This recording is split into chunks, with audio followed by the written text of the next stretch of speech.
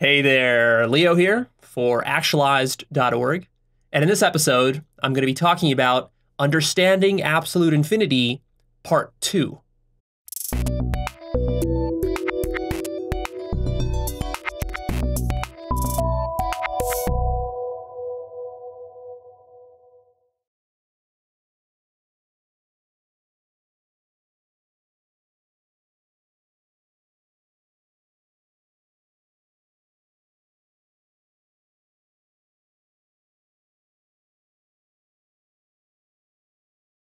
Welcome to Part 2. Let's continue where we left off last time with Part 1. Make sure that you watch Part 1 before you watch Part 2, because we did so much work in Part 1 that you're not going to be able to make sense of pretty much anything that I talk about here.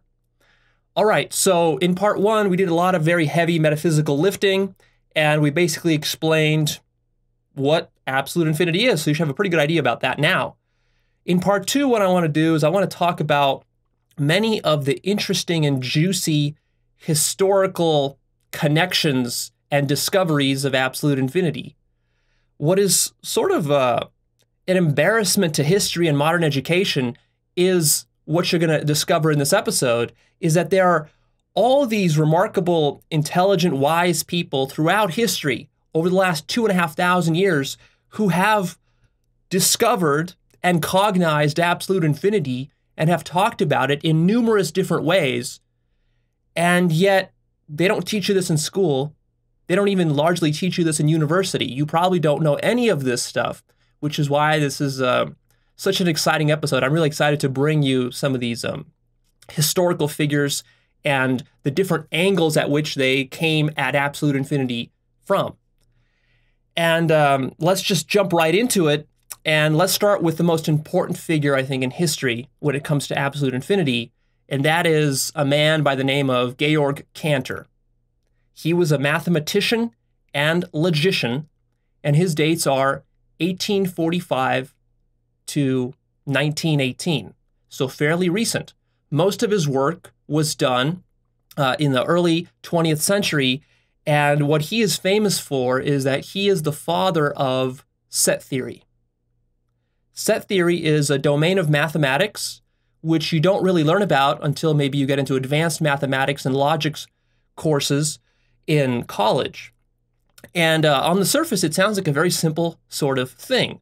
A set is simply just a collection of items, any kind of items. So you could have 3 cats, 5 dogs, 10 cars, 20 trees, 1 billion people, 100 billion galaxies or stars, whatever.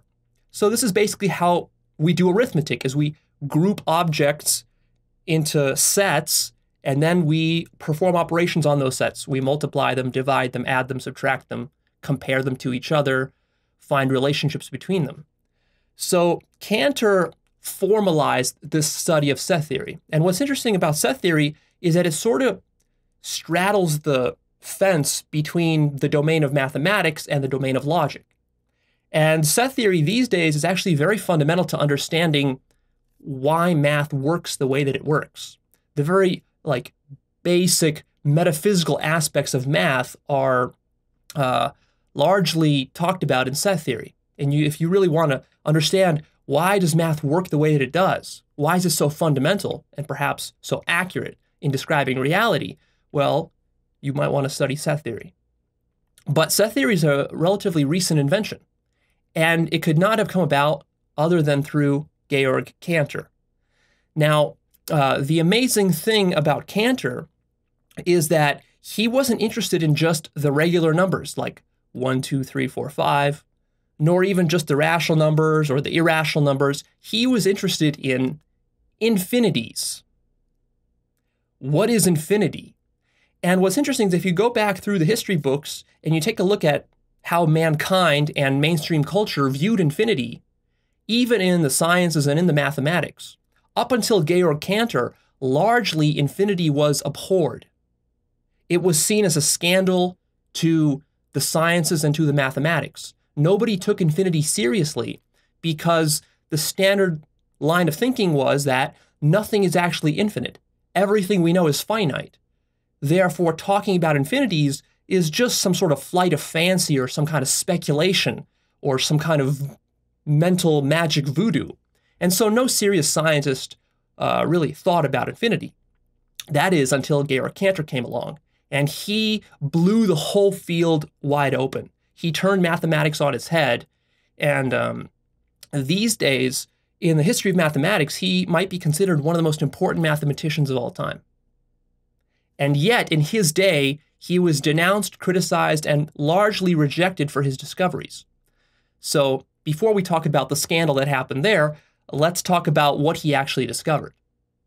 So Cantor was interested in infinite sets. Imagine a set of objects which contains an infinite number of objects. How do you deal with that? So he was just curious about numbers. And so he said to himself, okay, let's start with just the natural whole numbers, like 1, 2, 3, 4, 5, 6, 7, 8, 9, 10, a million, a billion, a trillion, to infinity, right? So even in elementary school, we can see that the number line continues forever. And these are just the whole numbers. We're not talking about rational numbers, ratios, or decimals here, or even the negative numbers. We're excluding all those. So let's just take the natural numbers and let's use that as our baseline. So we can see that that's infinite.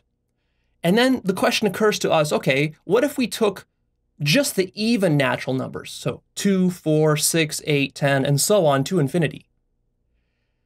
Would that be a larger or a smaller or identical number of numbers as the natural infinite numbers? So see, Cantor was trying to compare sizes of infinity, and he made some very counterintuitive discoveries there.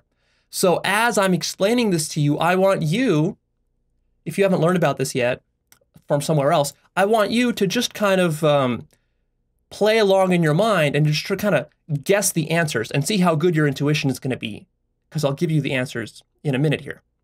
So what do you think? Do you think the even numbers are smaller or larger or the same as the natural numbers? Interesting question. But Cantor went further. He said, okay, what about the rational numbers? And by rational numbers, what do we mean? We mean ratios like 1/4, 1/5, 1/2, 1/3, 3/4, and so on to infinity.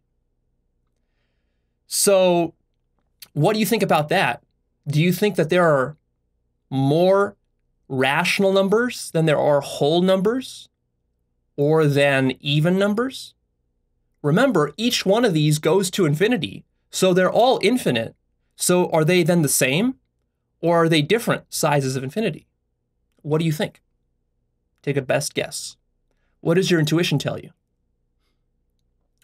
And then Cantor considered, what about the real numbers? The real numbers are all the decimal point possibilities on the number line. So 0.000000001 would be one real number, and 0.000000002 would be another real number. And you can see that there's a ton of real numbers just between 0 and 1, not to mention if we go from 0 to infinity, how many real numbers there are. So what do you think?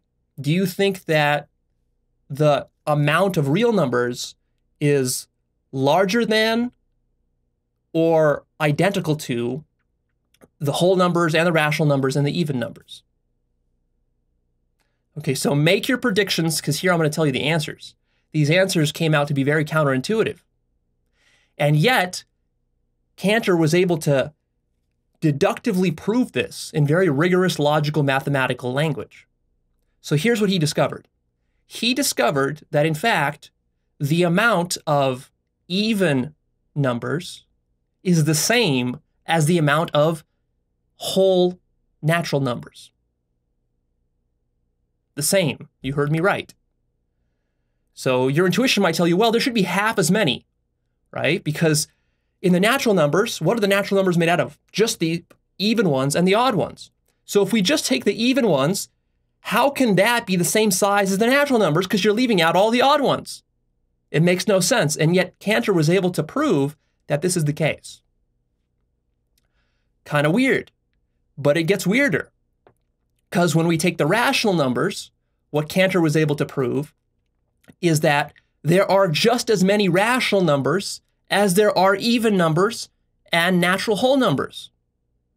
So now rational numbers, this is even weirder of a result, because you can see that there are supposedly an infinite number of rational numbers just between 0 and 1. How can that be the case? How can this result be the way that it is? It makes no sense. And yet he proved that this is the case. And the last example is the real numbers. And this was the most shocking and scandalous example of all. Because here you might think, well, then the real numbers must be the same size infinity as all the others. And that means there's just one size of infinity. But what Cantor proved was that actually there are infinitely more real numbers just between 0 and 1 than there are all the natural numbers and all the rational numbers. And what he discovered there is that there is different sizes of infinity. And this is what he proved. And this is what shook the world of mathematics. Nobody ever thought about infinity in this way before. And certainly nobody actually ever proved it in a rigorous fashion. So then you can see where this is going. Not only did Cantor discover that there are 2 sizes of infinity, but he was able to prove that there are 3 sizes, 4 sizes, 5 sizes, and so on, you guessed it, to infinity. So there are infinite sizes of infinity. And he was able to demonstrate this and to show how you can create all these different sizes of infinity. Pretty amazing stuff. He spent over 20 years of his life every single day studying the logic of set theory and specifically of infinite sets. And these were the results that he got. And then, of course, all these results have been verified and have become established standard mathematics that you can learn these days in universities. It's pretty advanced type of mathematics, so they don't teach it to you in high school. So many people never learned about this stuff. But nevertheless, this is the case. Very, very counterintuitive. He had to come up with some ingenious reasoning and arguments for how to prove this stuff. One of the ways he did it is he came up with this famous diagonalization argument, which I can't go into here. It's quite technical, and I don't want to bog this lecture down with a bunch of complicated math. But basically what it involves is putting one set in one-to-one correspondence with another set. So what he says is that if you can take one infinite set and then match each element to another set that's also infinite, then those two sets have to have the same number of infinity. But if you can show that you actually cannot match up every element in this infinite set with every element in this infinite set, then that shows you that there are actually different sizes of infinity and that there's infinitely many. But it gets even weirder because Cantor was a devout Orthodox Christian. And he took his religion very seriously. And what he discovered to himself is that not only was he just studying mathematics and logic here, but he actually believed very firmly that he was penetrating the mind of God as he was understanding these infinities. And he called the infinity of all infinities the absolute infinite. Capital A, capital I, absolute infinite. And he referred to that as God. He actually thought that he discovered the essence of God, because to him as a mathematician, you can see how it makes sense. Mathematicians usually see themselves as studying the very fundamental aspects of reality. And so he thought that all of reality is made up of number and of logic and then of infinity. And then the infinity of all infinities, well, that's God. One of the reasons he thought this is because, see, he discovered that infinity has a very paradoxical property. When you take one infinite set, like the natural whole numbers, and then you take a subset of it, like the even numbers or the odd numbers, that's a subset, right? So you would think that's actually only half of the whole. But what he was able to prove is that actually the subset of an infinite set can be identical in size to the whole. And this was a remarkable and scandalous result. But you can also see the interesting interconnections this has metaphysically with God. Because what this means is that if God is infinity, then every piece of God is also an infinity, which is, in a sense, equivalent to the whole. So it's like God is being holographically projected into every subset. And what that makes infinity capable of is that infinity is sort of pregnant with possibility, in that infinity can spawn off smaller infinities which still contain the whole infinity within themselves. You see? So it's a very, very interesting result. In fact, Cantor wrote to one of his colleagues, Richard Dedekind, who was also a famous mathematician. He was one of the only colleagues who supported Cantor. After he proved this result to himself, he immediately wanted to mail off the proof to Richard Dedekind to have him double check. But Cantor already knew his proof was airtight. And so to Dedekind he wrote, "I see it, but I can't believe it." He couldn't believe the result that he was looking at, because he proved to himself this completely counterintuitive, paradigm-shattering feature of mathematics, which nobody up to those days was able to show. And this was in the early 20th century. Mathematics has a very long and rich history. So by that point, many mathematicians thought that they fully understood mathematics, which is an interesting lesson to those people who think that, oh, well, math and science understands everything. No, not even close. Just 100 years ago, we made these massive discoveries within the fields of mathematics and within quantum mechanics and physics and cosmology. So we're still on the cutting edge here. But see, Cantor had a problem in that he was viciously demonized by all his colleagues in academia as a hoax, as a kook, as some crazy radical who was just trying to destroy the field of mathematics. That's how most of the mathematical establishment reacted against Cantor's proofs. They didn't take him on his merit. And this really disturbed and bothered Cantor, because he invested his entire lifetime into this. And not only that, but he wasn't just doing math in his mind. To him, he was traversing the mind of God. And the thing that disturbed him the most was when he tried to show his proofs and his discoveries of God to his Orthodox Christian contemporaries. They denounced him as a pantheist, and they refused to have anything to do with him. And this was basically the equivalent of being outcast as a pariah from your Christian community, being rejected and being called a heretic. That's in essence what happened to him. They didn't punish him, but they ostracized him. And to him, this was deeply disturbing, and it sent him into a deep depression and caused him a lot of mental anguish. And ultimately, he ended up spending his final days in an insane asylum. And that's where he died, because he was having mental breakdowns.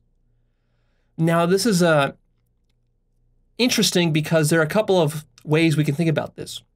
One reason he was having these mental breakdowns is just because of the social ostracism that he received.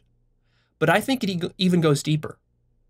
I think that one of the reasons he ended up in this insane asylum is because he was actually tapping into the mind of God, into absolute infinity.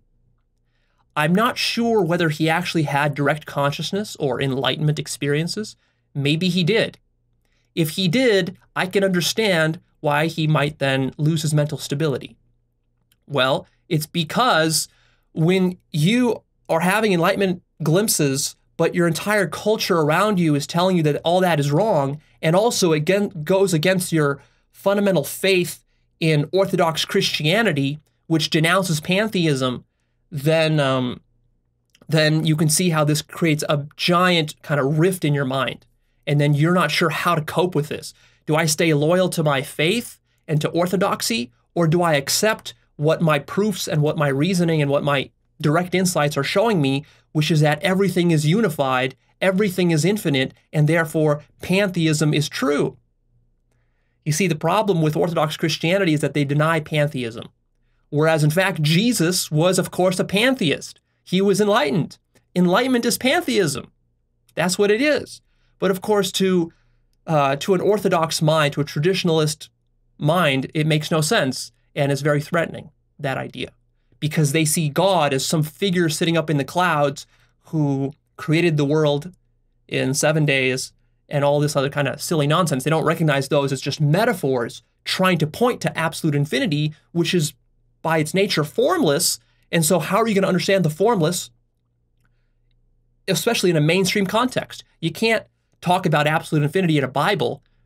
Well, one of the reasons is because when the Bible was written, they didn't even have these notions of infinity or the absolute. You know, these things are mostly the byproducts of centuries of human cultural development. So it took a while for that stuff to be accessible to people. Even these days, even today in the 21st century, as I'm talking about absolute infinity, most people have no idea what I'm talking about, and it goes completely over their head. Think about 2,000 years ago, how that would have gone over with people. It wouldn't have worked. 2,000 years ago, what you needed in order to spread this idea of God and absolute infinity is you needed Bible stories. That's what worked well back then, by and large. So I think that Cantor lost his mental stability because either he did have direct enlightenment experiences and he couldn't fully integrate and make sense of them. Really, what he should have done is like gone to a Zen monastery. But I bet you he didn't know what a Zen monastery is back then. Or there's another possibility, which is that Cantor was a brilliant logician and mathematician, and he was really good at symbolizing and conceptualizing absolute infinity, but he never actually got far enough to have a direct experience of it. He didn't actually have an enlightenment experience. And in that case, I can see even more so how he would end up with a mental breakdown. Because what he did is he spent 20 years of his life trying to conceptualize God. And he basically got lost in his own mind. And let that be a lesson to those of you who try to conceptualize absolute infinity. I know some of you are out there like me. I'm a very big conceptualizer. I love to conceptualize this kind of stuff. But you also have to see the limits and know when to stop and when to shut your mind off and when to go beyond your mind. See? Your mind can conceptualize absolute infinity to some degree, but you have to recognize that it's not it. And if you're going to spend the rest of your life trying to get to absolute infinity through conceptualization, through using your mind, through reasoning and through logic, be careful about that because you actually might go insane. I think there's a really good reason why famous mathematicians, I know multiple of them, certain physicists, of course, we know famous authors throughout history, why they become depressive, suicidal, or end up in insane asylums. It's a interesting and rather common phenomenon. And I think the reason that is because they get lost in the depths and bowels of their own mind. You just conceptualize so much and so much and so much, and you don't know any other alternatives. Nobody tells you about meditation. Nobody tells you about self-inquiry. That you just keep conceptualizing, and then you keep going down the rabbit hole, and then you actually lose your mind. That's what'll happen to you. Of course it will, because you're trying to grasp the absolute infinite with this little tiny brain that you have. It's not going to work. Trying to do it is almost the definition of insanity. Now, let me read you some quotes from Cantor, because he has some beautiful ways of describing his discoveries. He said, quote, "The actual infinite arises in three contexts. First, when it is realized in the most complete form, in a fully independent, otherworldly being, God, where I call it the absolute infinite," and he spells absolute infinite with capital letters. Secondly, when it occurs in the contingent created world, the world around us. And thirdly, when the mind grasps it in the abstract as a mathematical magnitude, number, or type.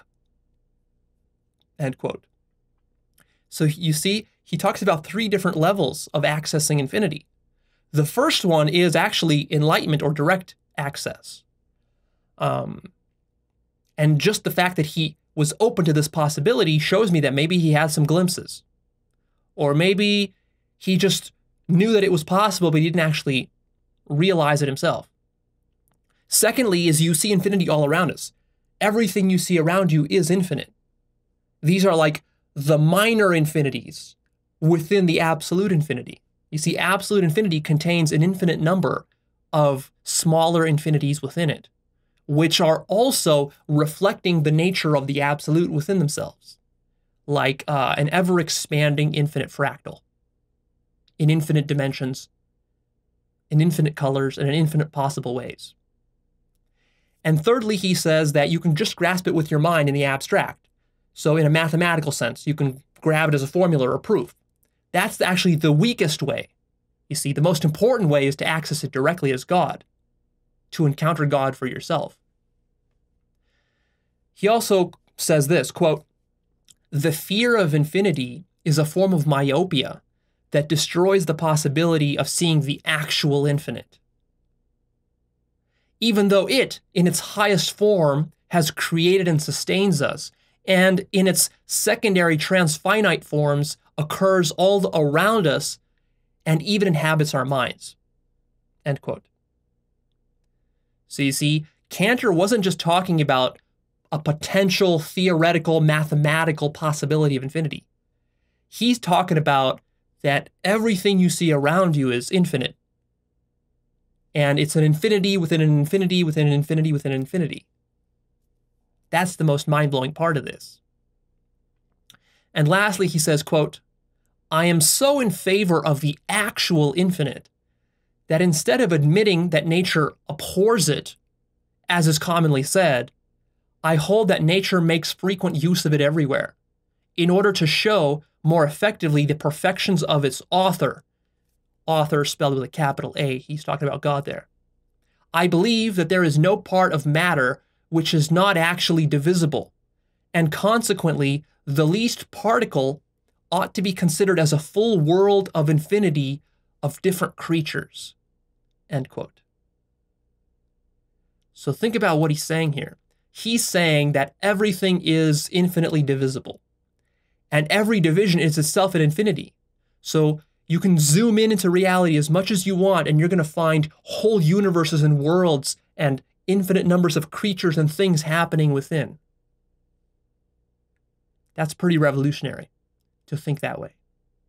See, and you can see how he got ostracized for it. But he stuck to his guns. He didn't really give in to the mainstream. He wanted to suffer a mental breakdown instead of giving into the mainstream. And what's amazing is that he died in ill repute. And then it took a few more decades before mainstream mathematics and science really caught on to his discoveries. And nowadays, everything he discovered is just considered mainstream math. So you see, this just shows you how powerful paradigms are and how dangerous paradigm lock is. And that to make a radical discovery in mathematics or in science is not an easy thing at all. Sure, you could make the discovery, but then when you try to convince mainstream culture or your colleagues or academia or the scientific community of your discoveries, well, you might be shocked to discover that they will not accept it because they're stuck in their paradigm and they are not going to give it up easily. So with Cantor, I think that he almost grasped absolute infinity, but I think that he was really on the edge there. He wasn't able to have a really deep, full-on enlightenment experience, because if he did, then he wouldn't have had any kind of mental breakdowns. If he fully accepted and integrated it, he would have become a mystic and a sage, and he would have went on to teach, and he would have been happy. He would have been ecstatic. He would have been living in the presence of God all the time. But unfortunately, he just didn't make it that far. He was a little bit too far ahead of his time.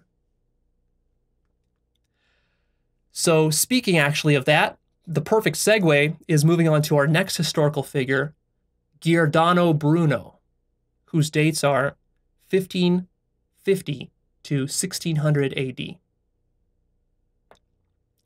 So he was also a figure very much ahead of his time. You might be familiar with the name Bruno, not from the movie, not from the Borat guy, but from your history class. He was a famous heretic who was burned at the stake by the Roman Inquisition for his views about reality and the universe. What's interesting, though, is that he wasn't just a scientist. He was a Dominican monk turned mystic, and he was devoutly Christian. Except, of course, when you actually realize what Christianity is pointing you to, all your Christian friends, especially back in the 1600s, will condemn you as a devil because, again, you're going to be talking about pantheism. You're going to be seeing God everywhere. And that just does not rub the Orthodox Church in the right way. So he was a monk, and then he discovered the works of Copernicus and Galileo. This was the time of the scientific revolution and the Copernican revolution. And he was just so moved by these discoveries being made by Copernicus. And the discovery there was simply that it's really more of an insight or a paradigm shift than a discovery, is the idea that the Earth is not at the center of the universe, but actually is orbiting around the sun. And of course, Copernicus and Galileo were also called heretics, and they were also rejected by the establishment. Their lives were also endangered. But Bruno, because he was a mystic, he took it one step further, one step beyond the pale for the church. He wrote a book called On the Infinite Universe and Worlds. And then he went around all Europe promoting his radical ideas, which he talks about in the book. Let me read you some quotes. This is remarkable stuff. Quote, "There is a single general space, a single vast immensity, which we may freely call void, void with a capital V. In it are innumerable globes like this on which we live and grow. This space we declare to be infinite, since neither reason, convenience, possibility, nor sense perception, nor nature assign to it a limit. In it are many worlds of the same kind as our own." He also says, quote, "Innumerable suns exist. Innumerable earths revolve around these suns in a manner similar to the way the 7 planets revolve around our sun, and living beings inhabit these worlds." End quote. Now keep in mind, this is the 1600s. The 1600s, he says this. This is before we have even like telescopes, before we have any satellites, before we travel to the moon. We don't even have science fiction novels back then. And he's already talking about millions of stars with planets around them, with living beings living on them. Think about how ridiculously visionary he was. And then he says, quote, "The one infinite," and he spells those with capital letters, "is perfect. Simply and of itself, nothing can be greater or better than it. This is the one whole everywhere, God, universal nature. Naught but the infinite can be a perfect image and reflection thereof, for the finite is imperfect. Every sensible world is imperfect, whereof evil and good, matter and form, light and darkness, sadness and joy unite, and all things are everywhere in change and motion. But all things come in infinity to the order of unity, truth, and goodness." End quote. So clearly he realized that we are living in an absolute infinity, and he saw the full ramifications of that. He saw the relativity of it. He was able to connect the dots and to apply the relativity and to to convince himself that, hey, planet Earth, human beings, we're just one tiny speck of this entire creation, and there's nothing really special about us. And for this, he was eventually arrested. He was tried over a period of 10 years and ultimately hung upside down, tortured, and burned at the stake in 1600 by the Roman Inquisition for heresy and for pantheism, and for advancing his idea of multiple worlds and multiple universes. Pretty remarkable stuff. See, this is what happens when you are ahead of your time in your thinking. This is what happens when you challenge paradigms. It's not taken lightly. And it's still not taken lightly today. You might think, well, that was close to the Middle Ages. That was 500 years ago or whatever. And there, you know, we've outgrown those barbaric times. Really? Have we? Have we really? Look at what's going on in our culture. We can't even get facts straight about presidential candidates. And yet, you're saying that there's no problems with paradigm locks in our society? There are huge problems. It's as big a problem as it's ever been. It's just that we're a little bit more civil about it these days. We usually don't burn people at the stake, although, you know, in some countries they might stone you to death for this sort of stuff.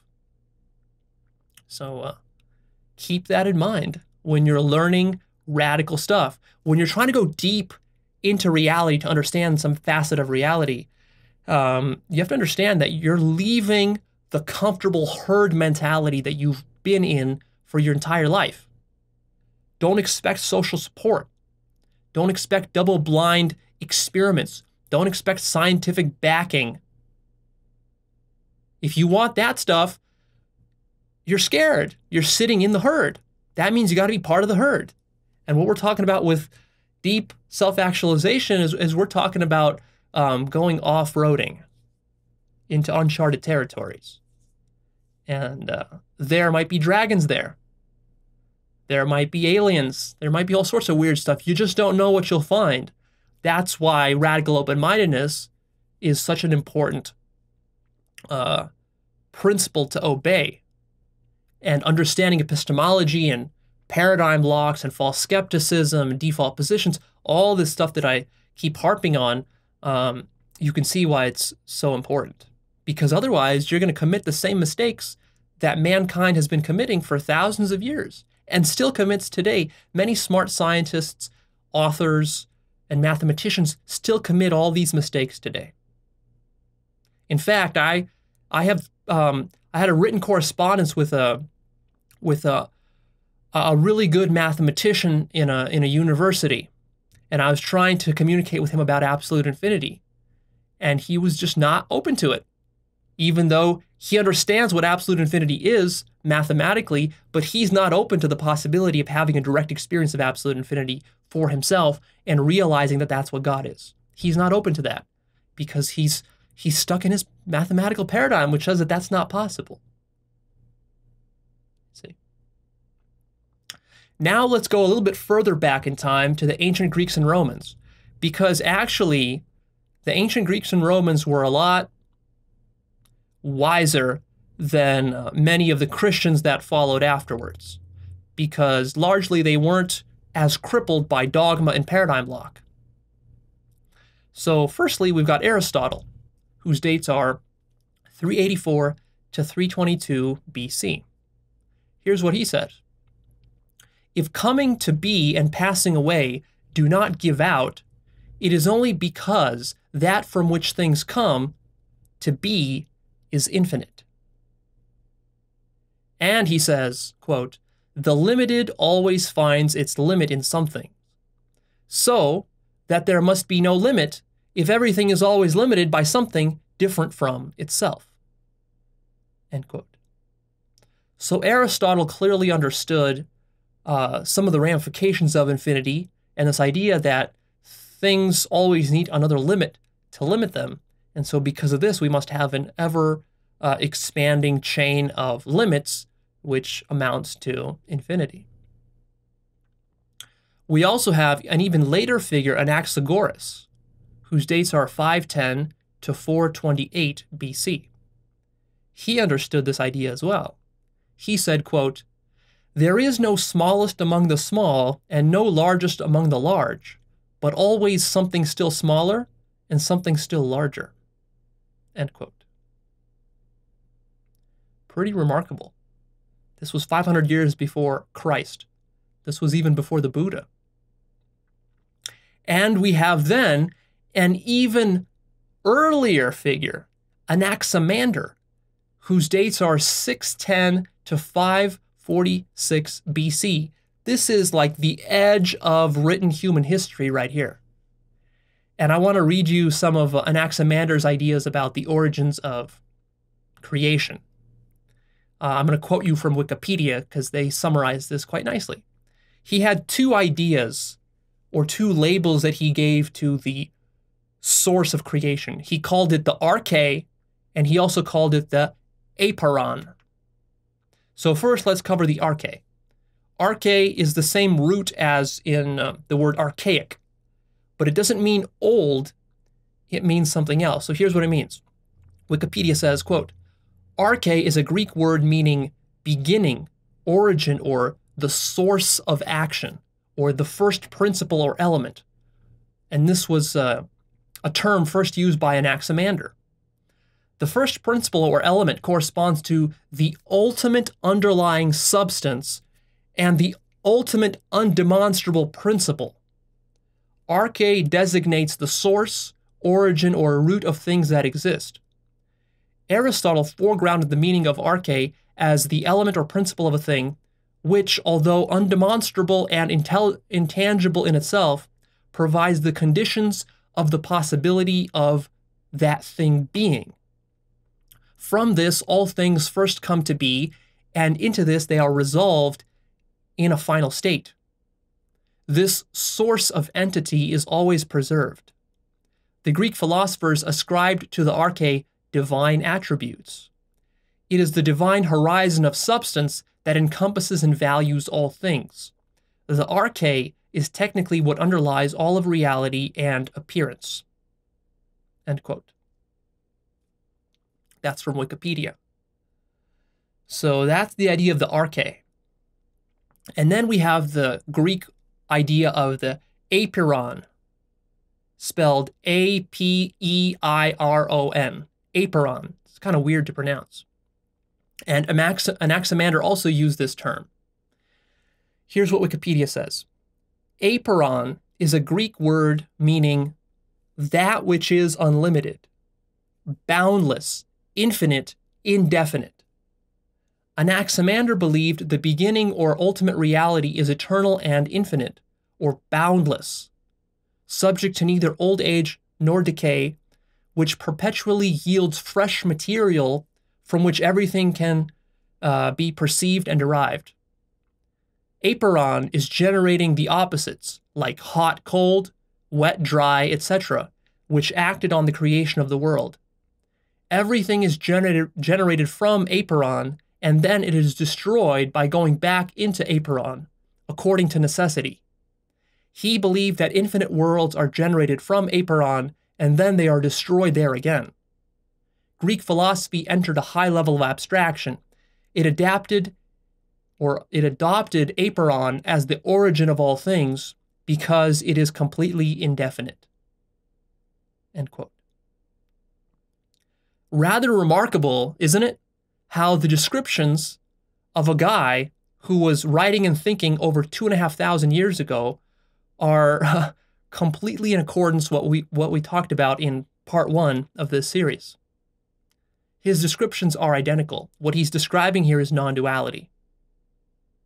A Greek from 2,500 years ago. That's amazing. And also, he talks about infinite worlds. A Greek from 2,500 years ago was able to foresee that there are infinite worlds in our reality. How amazing is that? But it doesn't end there. We also have Heraclitus. Heraclitus is also quite an old Greek figure. His dates are 535 to 475 BC. And this dude was fucking enlightened. He was clearly enlightened. He writes like a Zen master in short little cryptic, esoteric phrases. Let me read you some of them. You have to really read between the lines with Heraclitus because he doesn't go out of his way to spell everything out for you. He says, quote, "One does wisely in agreeing that all things are in fact one thing." End quote. Also, quote, "One thing, the only wise thing, is both unwilling and willing to be called the name Zeus." End quote. You see how clever that is? You see what he's talking about? It's both willing and unwilling to be called Zeus. So this is the whole Zen problem of pointing. Anytime you call something God, it's not God. So should we call it God or not call it God? If you call it God, you do it a disservice and you're lying. If you don't call it God, you're also ignoring the fact that everything is God. Because God is both in everything, but not anything. He also says, quote, "One would never discover the limits of soul should one traverse every road. So deep a measure does it possess." End quote. And now, of course, his use, the Greek word use of the word soul is actually spirit, more like spirit, or more like mind. And what we're talking about here is infinite mind, the mind of God, if you will. If you think of all of reality as occurring within the mind of God, all of this right here, look around you, this is all occurring within the mind of God. This is spirit. Spirit is not somewhere else. The mind of God is not somewhere else. It's all right here. You might wonder, but Leo, if God has a mind, is that like located in God's brain then? Where's God's brain? Where's God's body? No. You're not understanding the significance of what's being said here. When we say that all of reality is occurring within the mind of God, the mind of God is here. It's manifest. It doesn't occur in a brain somewhere. God doesn't have a body somewhere else. There is nowhere else. It's all right here. Imagine that God's brain and God's mind and God's body is identical. It's all the same stuff. And what is that stuff? It's nothing. And it's all right here. What we're really talking about here is we're talking about idealism versus realism. And people who are stuck in the realist paradigm, which is pretty much everybody on Earth, they have a really hard time understanding idealism. Because the way they try to understand idealism is by taking idealism and then couching it within their realist paradigm. And then when they do that, it doesn't make any sense to them. So when I say the mind of God, a realist will think, oh, okay, the mind of God needs to be in a brain. Or it needs to be grounded in some kind of substance like atoms. No, that's not what's being said. Idealism means that you have the mind of God and nothing else. There's nothing there at all. It's not grounded in anything. It doesn't need a brain. It's amechanical. It's not physical. It's consciousness. It's pure consciousness. It's like a dream. Where is the dream occurring? Not in a head somewhere, not in a brain. It's occurring nowhere, in nothingness. That's what idealism means. Now, if you don't like that idea, well, that's something you have to get over. If that doesn't make sense to you, you need to have a direct experience of it. That will fix your problem. But what you can't do is you can't then say, oh, okay, well, let's try to make sense of idealism using all our scientific paradigms. No. What we're trying to do here is reject all the scientific paradigms. Not in the sense that science is wrong and science is bad. There's nothing wrong with science. Science is useful when it's used in its limited domain. Science is used to understand and manipulate the relative world. Science is not used to ascertain absolute infinity. It can't be, because science is limited. That's what makes science science. That's what makes science different from religion. You see? The only way you can arrive at absolute infinity is through an infinite method. Science is not an infinite method. Science is a limited method. Every method, in fact, is a limited method. So how do you arrive at the absolute? Through no method at all. And now you can see why Zen people speak in riddles and why a lot of times people get upset, because when people talk like this, it's like, well, what are you talking about? It's just nonsense. It's not nonsense. It's just that you're trying to grasp it with your rational mind, and we keep telling you that you can't do that because what we're talking about is infinite and your rational mind is finite. You see, you have to be able to make a leap here. A leap of consciousness is required. You can't access absolute infinity with your current limited state of consciousness. Won't work. Heraclitus also says, quote, "In the case of the circle's circumference, beginning and end are common," end quote. And I hope you can read between the lines there and see that he's not talking about geometry. He's not talking about circles. He's using a metaphor there to talk about the very fundamental structure of all of existence. The beginning and the end are the same. There is no beginning and end, really, just like in a circle. And he says also, quote, "They do not understand how, while differing from, it is in agreement with itself. There is a back-turning connection like that of a bow or a lyre," end quote.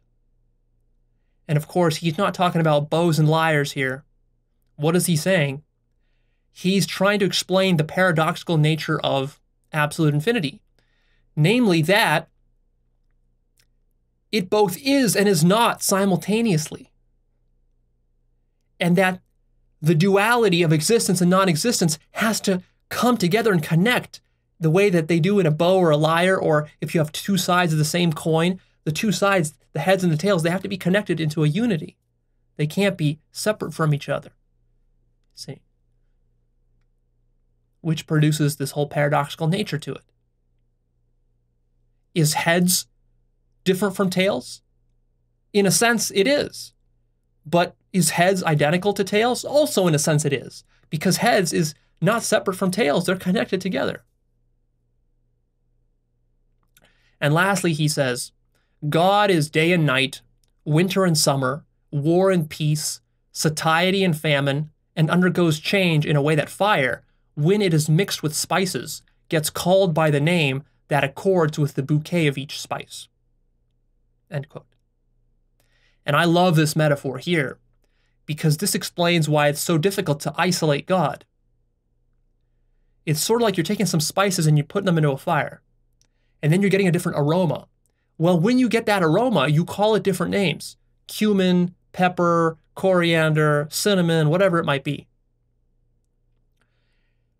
But you don't see the unity of all those things. You don't really get the essence of the fire there, because, or the smoke, because it's just the smell, and the smell is what you focus on, and you give it different names. Well, it's the same way with God. God, the indefinite, the formless, has no form, so it's very difficult for our human minds to grasp it. We don't see it easily because the things we focus on and see tend to be material, gross things like colors, smells, sights, sounds. So this explains how God can be everywhere. It's right there. It's right here. It's right here. It's not somewhere else. God is right here. But you're not conscious of it because your mind is focused on ordinary colors, sounds, objects, people, problems in your life, emotions. You're so controlled and manipulated by all that, like a marionette, like a puppet on strings, that you're not able to discern the very subtle quality of nothingness, which is permeating all of somethingness. You see? And then we also have Pythagoras from the famous Pythagorean formula. So Pythagoras, his dates are 570 to 495 BC. He was also quite an ancient Greek. And here's what they say about the Pythagoreans. He wasn't just a mathematician. The Pythagoreans called the first thing that came into existence the monad, which begat the dyad, which begat the numbers, which begat the point, lines, and finiteness. It meant divinity, the first being, or the totality of all beings. That's the monad. That's their word for absolute infinity. So Pythagoras was a brilliant mathematician, sort of like Cantor.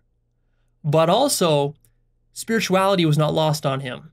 And in fact, the Pythagorean school was this odd mixture of mathematics, but also occultism, esotericism, and spirituality, all mixed together, because they thought that by discovering mathematics and learning various mathematical formulas and relationships and geometry, that they were actually coming into contact with the essence of how the whole universe is created and structured. And of course, that is God. That is spirituality. So they married the two. A rather interesting approach, which is very counter to the way that we do math and science these days in university settings, where we divorce all these, all our scientific and mathematical discoveries from any sense of spirituality or significance. We don't see them from a holistic perspective. We just use math and science to write research papers, to advance our careers, to get Nobel Prizes, to write books, to become celebrity scientists, to make famous inventions, to market those inventions, to sell technology, to earn money, and to make a living. That's how we use math and science these days. Completely disconnected from the essence of being and all of reality and spirituality. We don't let our discoveries actually transform our humanity. We become slaves to our discoveries. And we do it in a very unconscious and mechanical sort of way, where our most brilliant scientists and mathematicians will reject everything I'm saying here. In these two episodes about absolute infinity, they might watch all this and they'll just reject it. Or just say, oh, it's just philosophy, it's just metaphysics, it's just theory. They won't be able to read between the lines and to see that they need to go and experience this absolute infinity for themselves. And the last Greek that I want to read to you from, Greek and Roman actually, is Plotinus. Plotinus was an interesting figure. He was after the time of Christ. So his dates are 204 to 270 AD. And because he came later, we have a lot of his works still surviving. Most of those other guys, we don't have a lot of their works, we just have fragments. But with Plotinus, we have entire books from him. And this dude was motherfucking enlightened. He was one enlightened motherfucker, because he talks endlessly on and on about the one and how to discern the one and all the properties of the one, what the one is and what the one isn't, in a very elegant sort of way. Let me read you a little bit from Plotinus. The one, and he spells it with capital T and capital O, the one is all things and not a single one of them. It is because there is nothing in it that all things come from it, in order that being may exist. The one is not being, but the generation of being, so that no other form is left outside it. The one must be without form. The one must be understood as infinite, not because its size and number cannot be measured or counted, but because its power cannot be comprehended. For when you think of him as intellect or God, he is more. And when you unify him in your thought, here also the degree of unity by which he transcends your thought is more than you imagined it to be. End quote. I love that description.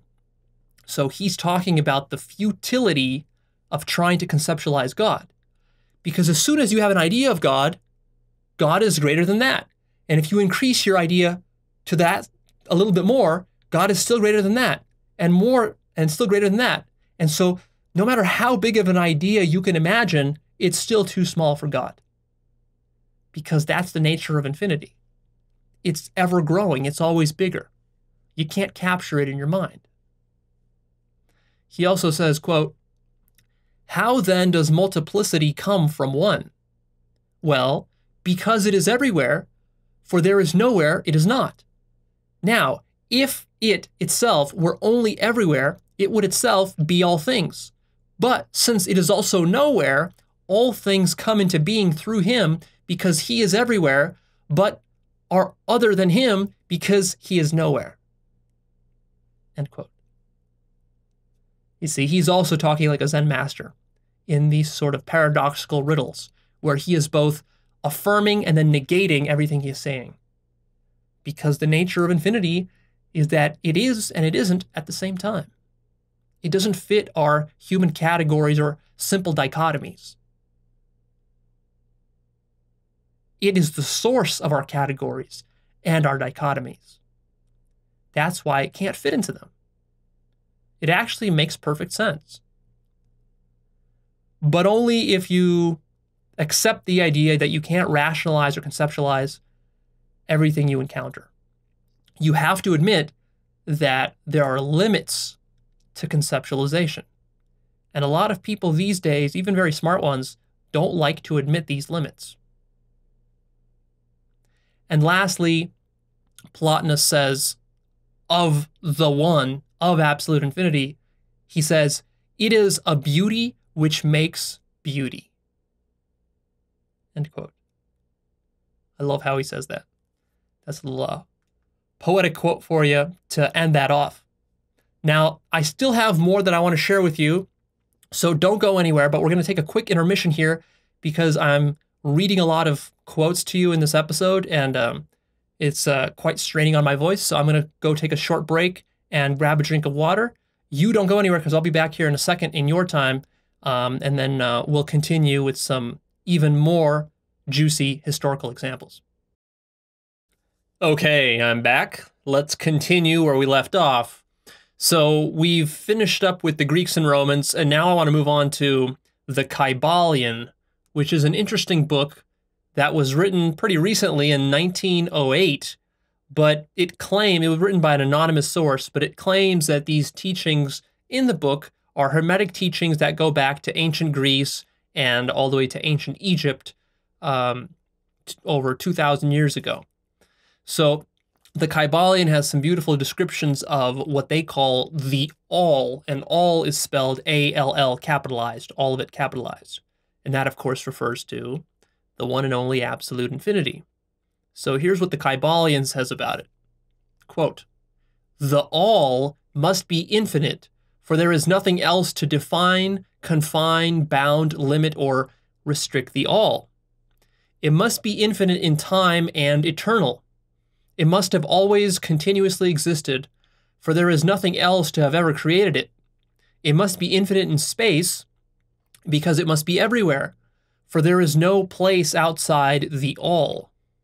It cannot be otherwise than continuous in space, without break, cessation, separation, or interruption, for there is nothing to break, separate, or interrupt its continuity, and nothing with which to fill the gaps. It must be infinite in power, or absolute, for there is nothing to limit, restrict, restrain, confine, disturb, or condition it. It is subject to no other power, for there is no other power. End quote. And it also says, quote, do not make the mistake of supposing that the little world you see around you, the earth, which is just a mere grain of dust in the universe, don't make the mistake that this is the universe itself. There are millions upon millions of such worlds, and even greater. And there are millions of such universes in existence within the infinite mind of the all. End quote. And this was in 1908, so not that long ago, but still, science did not recognize that there were planets around other star systems. That wasn't proven until just recently. And yet, here we are anticipating this 100 years ago, and the Hermetic teachings go quite a long ways back, thousands of years. It also says, quote, the all in the earthworm is yet the earthworm, the all is in the earthworm, and yet the earthworm is far from being the all. And still, the wonder remains that though the earthworm exists merely as a lowly thing created and having its being solely within the mind of the all, yet the all is immanent in the earthworm and in the particles that go to make it up. End quote. You see, so this is describing how every object you see around you is a minor infinity within the larger absolute infinity. It also says, quote, nothing but the all can escape law. And that is because the all is law itself, from which all laws emerge. End quote. That's the Kybalion. And then another source that I'll cite to you is the Law of One, which is a collection of books which are channeled works. And there's a lot of controversial stuff in these books. They're only about 40 years old, so not very old, but I particularly love their descriptions of absolute infinity, or the creator. So I want to quote to you from that. It says, quote, consider, if you will, that the universe is infinite. This has yet to be proven or disproven, but we can assure you that there is no end to yourselves, your understanding, what you could call, or what you would call your journey of seeking, or your perceptions of the creation. That which is infinite cannot be many, for manyness is a finite concept. To have infinity, you must identify or define the infinity as a unity. Otherwise, the term does not have any referent or meaning. In an infinite creator, there can only be unity. And it goes on to say, quote, how did intelligent infinity become individualized from itself? Intelligent infinity discerned a concept. This concept was finity. This was the first and primal paradox or distortion of the Law of One. Thus, the one intelligent infinity invested itself in an exploration of manyness. And due to infinite possibilities of intelligent infinity, there's no ending to the manyness. Their exploration, thus, is free to continue infinitely into the eternal present. End quote. So you see, this is describing why we have all the dualistic stuff that we have. What's really going on is that if you imagine all of reality as an infinite singularity, the way that we've described it, imagine that what reality is up to is exploring itself, becoming conscious of all its possible forms and shapes, out to infinity. There's no end to it. So this process doesn't end. So imagine this giant sphere, so to speak, and there's like this ripple wave of consciousness moving through the sphere and exploring everything within the sphere forever. Sort of like a video on a loop that just watches itself. Except since the video is of infinite length and of infinite content and can be in infinite possible ways, in infinite dimensions, this video is just constantly playing itself out, and it never really even has to loop because there's always more new stuff to explore to infinity. This one infinite video contains inside of it more videos, and each of those contain infinite more videos, and each of those contain infinite more videos to infinity, forever. And that's what reality is up to, is this self-exploration process. That's what you're doing in life. That's what I'm doing in my life. That's what every human being is ultimately doing, is we're exploring. But we are not separate from this. Our perspectives are all contributing to the greater whole, to the all. In the sense that if you were a tiny video within the larger video, that would be one perspective. That would be like your life. And then the other video would be like my life. But then they're making up the much larger perspective, and there's an infinity of all these different videos. So that was the Law of One. Now, also what's interesting is to look into Kabbalah. Kabbalah is the esoteric and occult domain of Judaism. And in Kabbalah, they have this notion called the Aleph.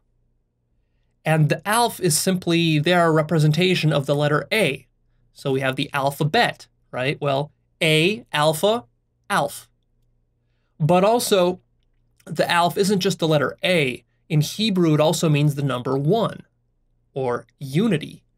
And so, of course, the Hebrew alphabet and also their number system plays an important sort of spiritual significance in Kabbalah, because Kabbalah is all about numerology and breaking words apart and finding all sorts of esoteric connections between words. So I'm not too familiar with exactly how all that works. It's a deep art and science. You can go study it. But the important thing to know here is about the Aleph, because this will be important in the next thing that I quote you. So here's what they say about the Aleph. The Aleph is, quote, the primordial one which contains all numbers. Or they say, quote, it's a point in space that contains all other points. Anyone who gazes into it can see everything in the universe from every angle simultaneously without distortion, overlap, or confusion. It's to see the infinite universe in a single glance. So going back to my analogy from part 1 of this series, I talked about the zip file. That's what they call this thing. They call it the Aleph. That's my zip file. Same thing. So that's from Kabbalah. And the reason that I talk about the Aleph and I talk about Kabbalah is because I want to end this episode with a long excerpt from a short story by Jorge Luis Borges. He wrote this short story called The Aleph in 1945. And Borges was an interesting writer because he wrote short stories, very short, just a few pages long each, but all his stories were about these sort of paradoxical, puzzling aspects of reality. He was sort of the equivalent of M.C. Escher, but when it came to writing and not art or painting. So this short story called The Aleph is the perfect capstone to everything we've talked about when it comes to absolute infinity. It gives you an idea of what it feels like to experience absolute infinity for yourself. Now, let me set up the short story for you. Basically, there's the narrator, and then the narrator has a friend. Now, the friend claims that he has discovered the Aleph as an actual object which exists in his basement. And so the narrator is very interested, and he's sort of in competition with his friend, but he goes to his friend's basement to check out this supposed Aleph. And he doesn't know what it's going to be, or he doesn't really even believe that it's anything. But he just goes along to see what's there. And now I'm going to quote to you from the short story of what he actually experiences. Here's what he says, quote, all language is a set of symbols, whose use amongst its speakers assumes a shared past. How then can I translate into words the limitless Aleph, which my floundering mind can scarcely encompass? Even partial enumeration of infinity is irresolvable. In that unbounded moment, I saw millions of delightful and horrible acts, but none amazed me so much as the fact that all occupy the same point without superposition and without transparency. What my eyes saw was simultaneous. What I shall write is successive, because language is successive. Something of it, though, I will capture. Under the step towards the right, I saw a small iridescent sphere of almost unbearable brightness. At first, I thought it was spinning, but then I realized the movement was an illusion produced by the dizzying spectacles inside. The Aleph was probably 2 or 3 centimeters in diameter, but universal space was contained inside it with no diminution in size. Each thing was infinite things, because I could clearly see it from every point in the cosmos. I saw the populous sea. I saw dawn and dusk. I saw the multitudes of the Americas. I saw a silvery spider web at the center of a black pyramid. I saw broken labyrinths, saw endless eyes, saw all the mirrors on the planet and none of them reflecting me, saw clusters of grapes, snow, tobacco, veins of metal, water vapor, saw convex equatorial deserts and their every grain of sand, saw a woman whom I shall never forget, saw her violent hair, saw her haughty body, saw a cancer in her breast, saw a circle of dry soil within a sidewalk where there once had been a tree, saw every letter of every single page at once, saw simultaneous night and day, saw a sunset that seemed to reflect the color of a rose in Bengal, saw my bedroom with no one in it, saw in a study a globe of the world placed between two mirrors that multiplied itself endlessly, saw horses with wind-whipped manes on a beach in the Caspian Sea at dawn, saw the delicate bones of a hand, saw the survivors of a battle sending postcards, saw a tarot card in a window shop, saw the oblique shadows of ferns on the floor of a greenhouse, saw tigers, pistons, bison, tides, armies, saw all the ants on earth, saw a Persian astrolabe, saw the circulation of my dark blood, saw the coils and springs of love and the alterations of death, saw the Alf from everywhere at once, saw the earth in the Alf, and the Alf once more in the earth, and the earth in the Alf, saw my face and my viscera, saw your face, and I felt dizzy, and I wept, because my eyes have seen that secret hypothetical object whose name has been usurped by men, but which no man has ever truly looked upon, the inconceivable universe. I had a sense of infinite veneration and infinite pity. And his friend replies, "Serves you right, having your mind boggled, for sticking your nose in where you weren't wanted. And you may rack your brains, but you will never repay me for this revelation, not in 100 years." End quote. That is the Alf. That is absolute infinity. That's what it feels like to glimpse God.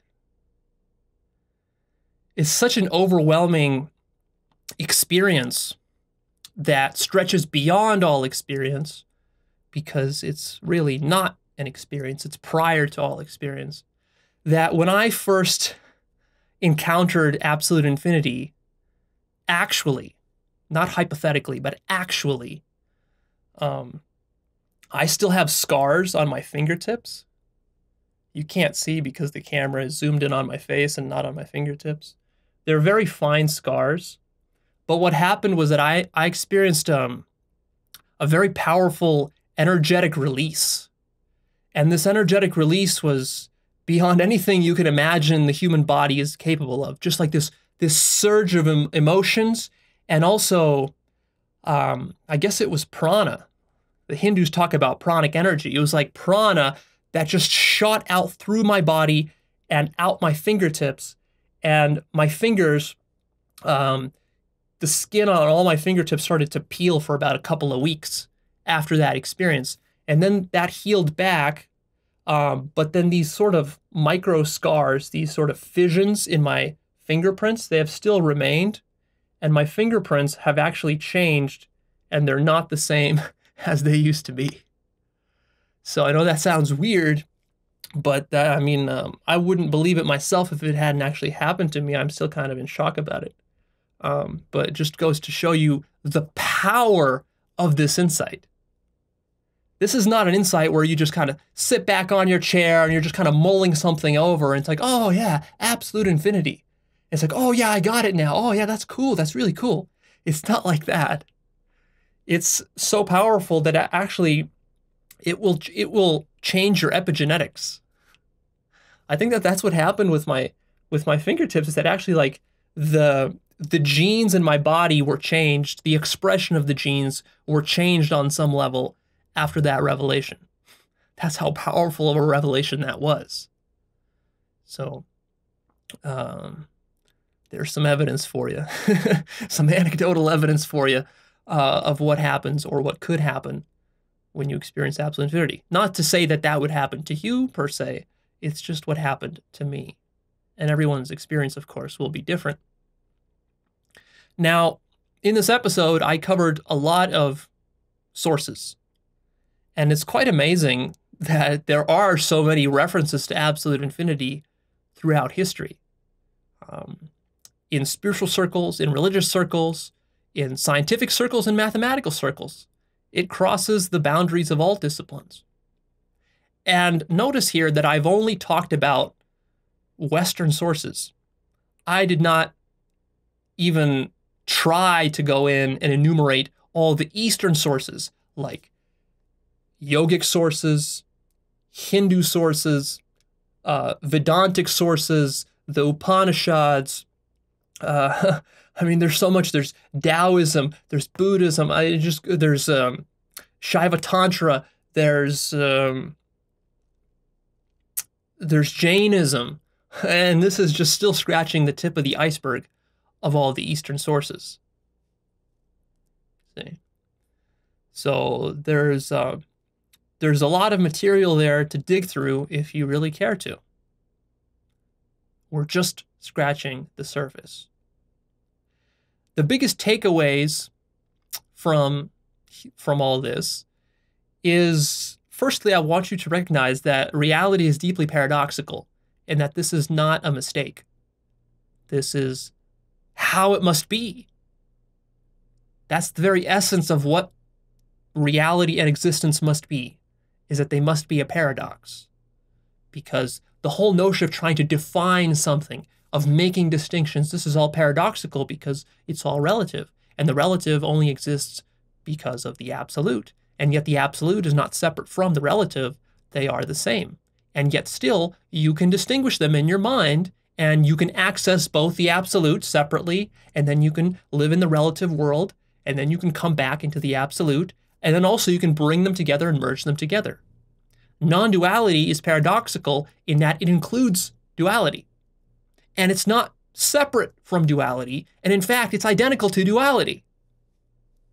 But the only way you can appreciate that is by first encountering the non-dual in its raw and pure form as absolute infinity. Then you can bring that back into your ordinary relative world, and then you can see that, oh yeah, my relative world is not other than that non-dual absolute world. They're actually the same. They actually depend upon each other. Another takeaway here is that truth is beyond all human experience. Truth is not something you know. Truth is not something you believe. Truth is not a theory. Truth is not an idea. Truth with a capital T, not relative truth, but absolute truth, is beyond language, beyond logic, beyond imagination, beyond brain, beyond physics, beyond even death. And it's beyond experience. It transcends everything because it must. Because when we're talking about truth with a capital T, we're talking about the most fundamental thing. And it turns out that it's nothing and also everything, as it must be in this very paradoxical way. But perhaps the most important takeaway here is that absolute infinity can be grasped despite the fact that it's beyond all these things. It can actually be grasped by you. Not intellectually, not conceptually, not philosophically, but actually. Because it is actual. Because it's right here, it sustains everything. Because it's not separate from you. Because there's no boundary between you and it. That's what creates the possibility of grasping it. But this grasping of it cannot be in the way that you take your hand and you reach out and you grasp a banana, like the way a monkey would grasp a banana. Not like that. And not the way that your mind can grasp some scientific theory.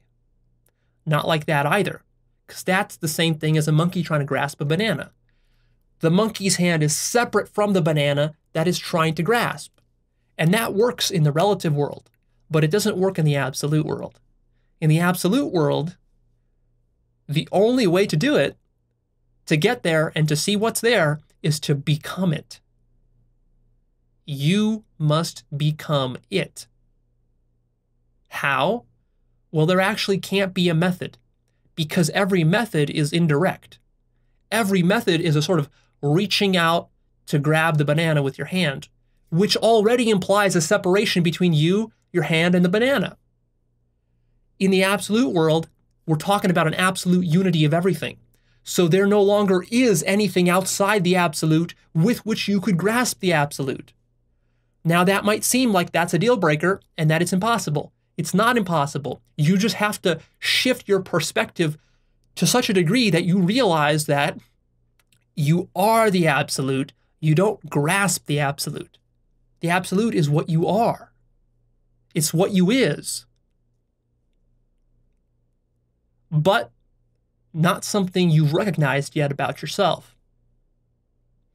And of course, what that means is that you must remove all the limitations and all the constraints that create your sense of self and you. So what is keeping you separate from the absolute? Well, there's two ways to answer that. One is nothing. Nothing's keeping you separate from the absolute. The absolute is right here. You're just not seeing it. But two, what's keeping you separate is the fact that you're attached to all the things that you like about yourself, to the way that you are, to your sense of self, to your ego. Now, the word ego sounds like it's a little part of you, but actually it encompasses a lot more than just some little egotistical part of you. Ego means every limited way in which you really are, including your body, brain, mind, all your ideas about reality, science, religion, logic, life, sex, everything. Everything is included. Absolutely everything is included. All of that are a set of constraints and limits which you're attached to. As long as you're attached to that, how can you become God? You can't, because you think you're a limited human thing. So the only way you can become God is by relinquishing your sense of self. And of course, what does that mean? That means physical death from your perspective.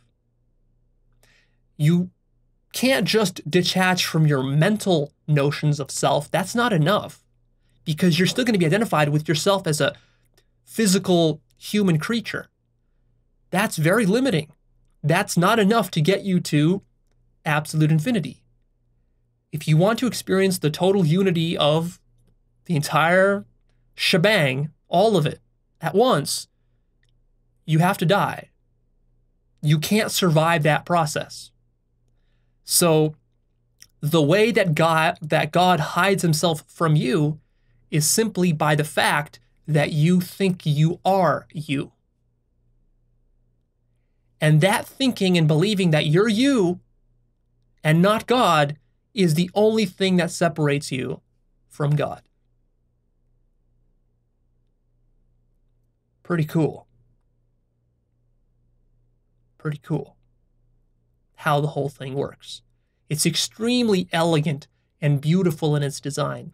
It's, you might say, perfect. The deception that you are playing on yourself as God to be yourself is perfect. Because see, here's what God is doing. God, as the absolute, wanted to experience all of its own richness. But how can it do that? It really can't unless it first limits itself, because in its absolute form, it's everything. So there's nothing for it to discover.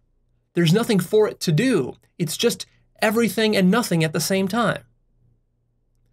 So God, in its infinite wisdom, what it did is it started to create limitations within itself, because then the limitations can explore other limitations, interact with them, and then they can have this sort of sense of discovery.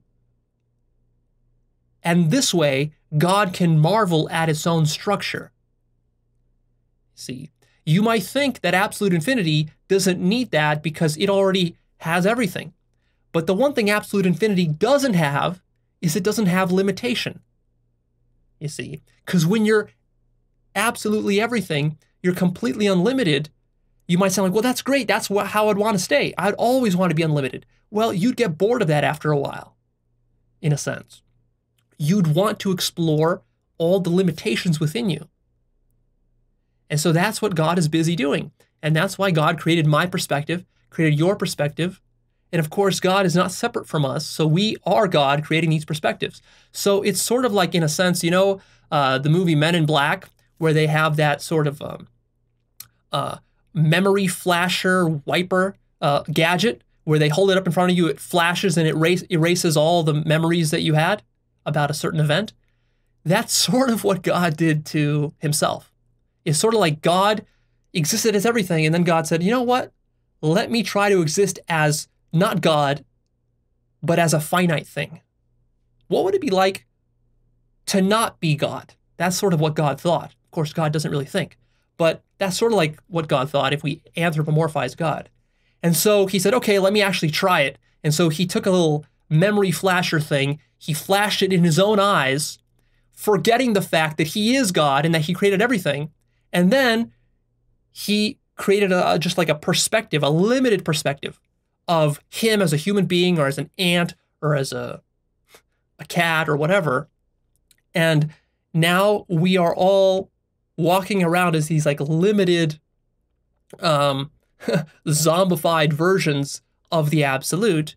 And then our whole job in life is to play this game and to realize more and more and more, and to become more and more conscious of the infinity of everything and just how amazing it is. And that's basically what life boils down to in a nutshell.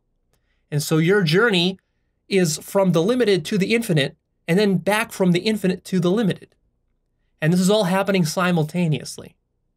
See, it's not happening across time the way you might think, because for God, it already happened.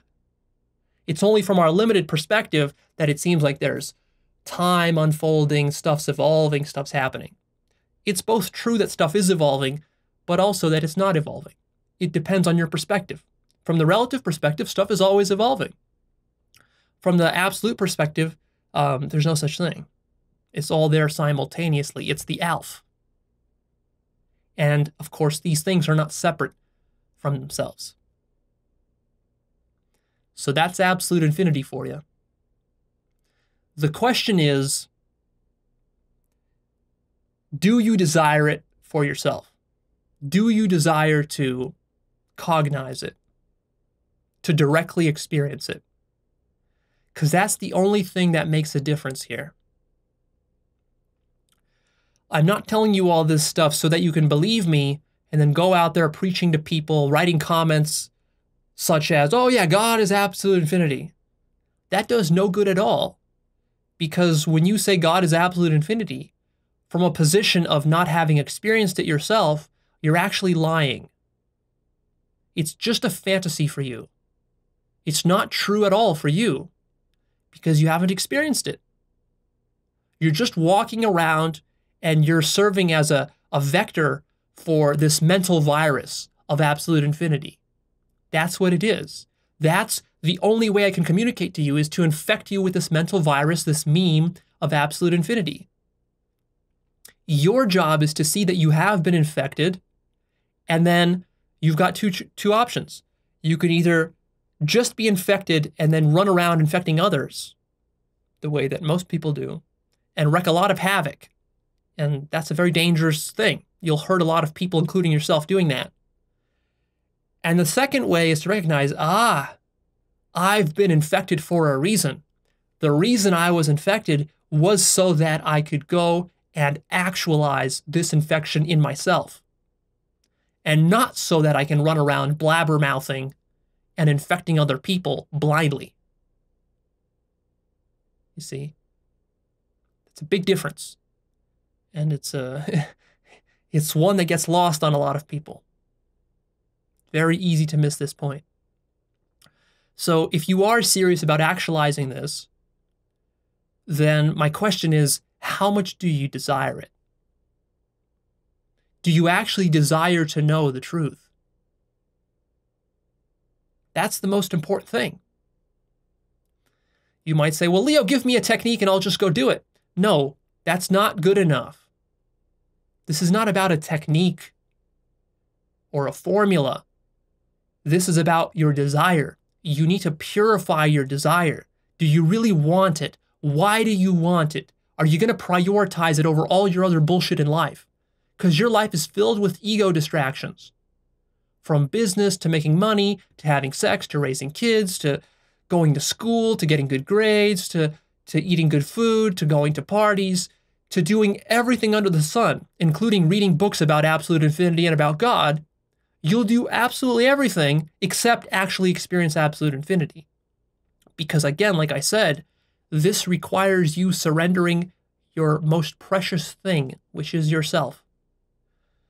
The only way you can overcome that is with a desire, a high quality, high consciousness desire for the truth, which trumps all other concerns. That's what's necessary. How do you develop that truth? It's an inner knowing. It's an inner wisdom. Wisdom is required on your part. I can't beat it into you. You honestly have to see that this is something that is your mission in life to discover. And if you can't see that, then you're hopeless. And even if you can see it, but your desire is still weak and it's flagging and it's easily diverted by distractions, by television, by porn, by internet, by all the nonsense that goes on, by arguing with people, by trying to prove other people wrong, and all this on and on and on. If you're distracted by all those, then your desire is just too weak.